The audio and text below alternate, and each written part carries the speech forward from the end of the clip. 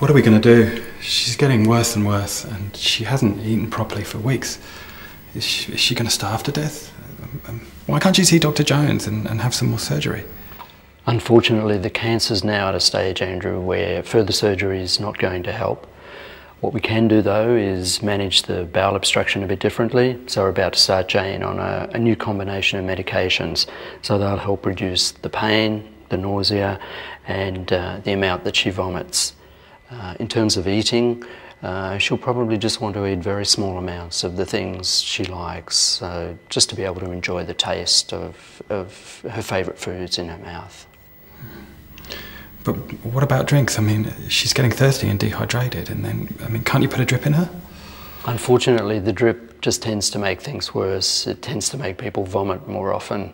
Even though she's got that feeling of a dry mouth, it's not actual thirst. So what we suggest is frequent sips of fluid, icy poles, pieces of frozen fruit, so people just get the taste of that in their mouth.